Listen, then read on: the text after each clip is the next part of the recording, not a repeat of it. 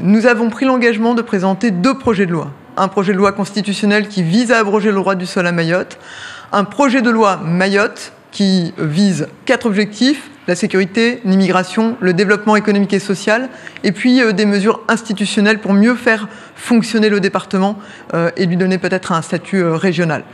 Ces 2 projets de loi, nous avions pris l'engagement de les présenter le 22 mai.